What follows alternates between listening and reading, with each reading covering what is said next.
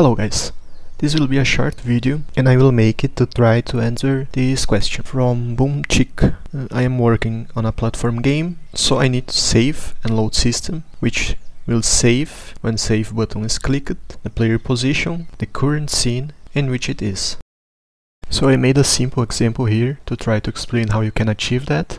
In this example, at the top it's showing the current stage. You can enter this door to move to the other stage. I've just made 2 stages, but that's not the point. You can make so many as you want. When the player enters the door, it changes the stage. There's a save button to save the current stage and the player's position, and a load button to load the player to the saved position and to the saved stage. This approach is simple and works really well if the stage is created statically, like you created before at the editor, and don't need to save like changed objects in every stage. If you have a lot of different objects like equipments or something like that and you need to save everything, then probably you will need another approach. And to show here what I am trying to say, here I have created a stage 1 and a stage 2, and we can see that they are different scenes. And so to change a stage to another, I just kill the current scene and create the new one.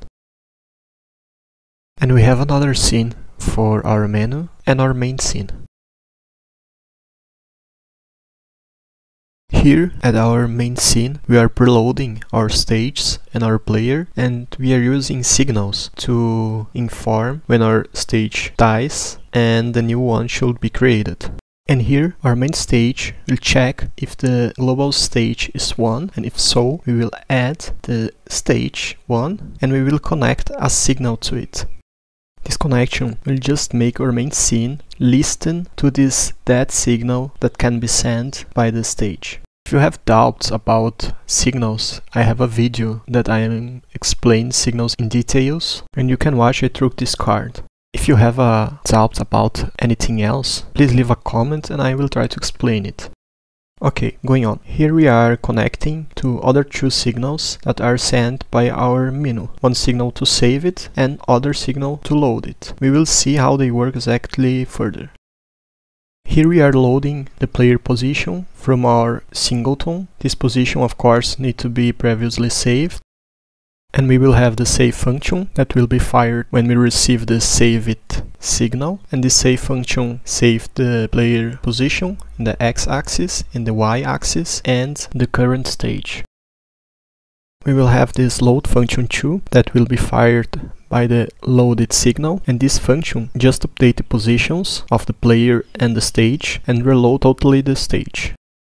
And to finish the script, we have this onDead function that fires with the dead signal, and this function just kills the player, changes the stage, and reload the scene.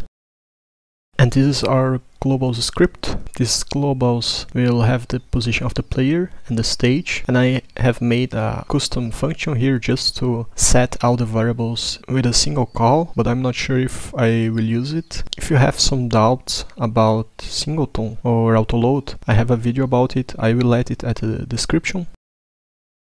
And here we have the code to our stage. Both our stages have basically the same code. The only difference is the global stage variable that changes from 1 to 2 if the stage is the stage 1 or stage 2. And we have this function that fires if the player enters the door, and this function updates the player position and emits a signal Z to our main function to kill the player and reload the scene. And at the end there's a Q3 to kill the current stage.